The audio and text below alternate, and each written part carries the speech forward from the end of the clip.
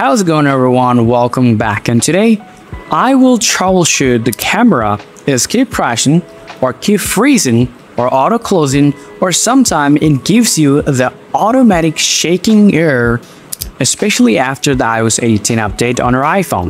It doesn't matter what iPhone you're currently using. If you have any problems related to your cameras, then here is how you can solve the problem.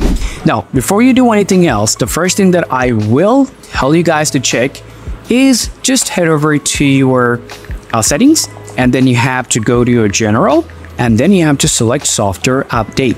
Now, the reason for you to come here is because you need to check the new software update for your device. If there's a new software available, go and update it. Next, you have to go to your app store. Then you have to tap search and type check my device. So you actually have to find out this application, which I found pretty useful even though I'm not promoting it. So simply open this up here. You have to scroll down and find out the camera. So you have to select that from here.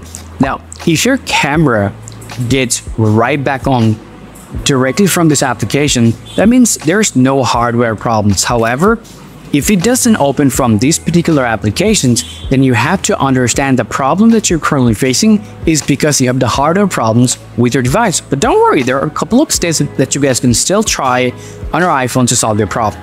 The first one, you guys can simply restart your iPhone. I know this is pretty basic, but sometimes it helps you pretty much solve your all problems at once. So you can restart your iPhone, and right after that, you gotta head over to your settings, go back.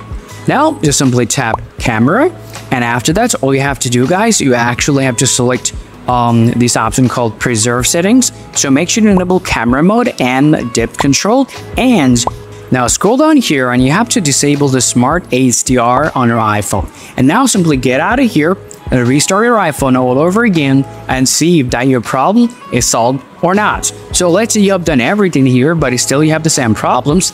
Next that you guys can do here, you can open up your settings on your iPhone.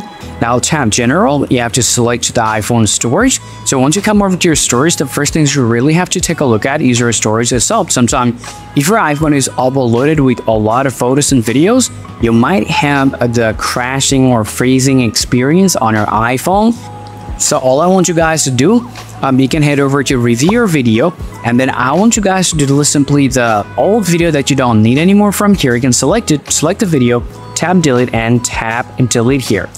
At the very same time, I'll also recommend you guys to delete some unnecessary application that you might have installed on your iPhone. So after following this, I can tell you guys your problem is going to be solved. Now, still, if you have any more questions to ask, please let me know in the comment section. See you guys around.